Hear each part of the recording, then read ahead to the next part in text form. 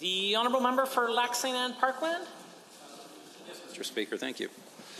Thank you, Mr. Speaker. In the past few weeks, Albertans have been shocked by the virtual anarchy across the country. A small group of radicals have felt entitled to hold our economy hostage through illegal blockades and protests.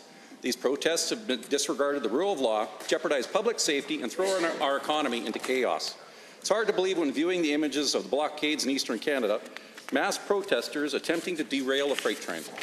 Another train driving through flames after the blockaders set the tracks on fire.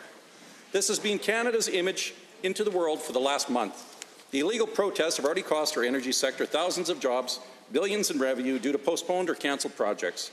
The risk of blockades bringing Canada, let alone Alberta, to a standstill is very real, especially with pipeline constructions now taking place.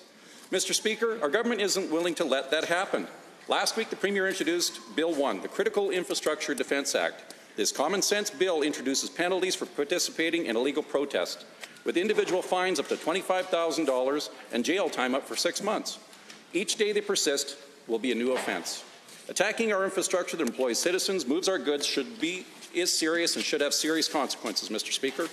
The party opposite has announced that they won't support this common-sense bill.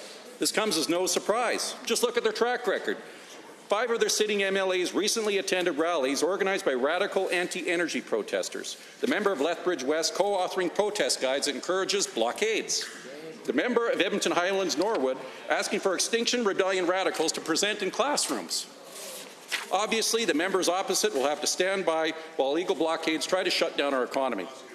The government will keep standing up for hard-working Albertans and the rule of law. Actions have consequences, Mr. Speaker. No protester nor members opposite should be entitled to shut down our economy and put good people out of work through their illegal actions. And yes, Mr. Speaker, unlike the members opposite, we believe in the rule of law, as many Albertans do. Thank you.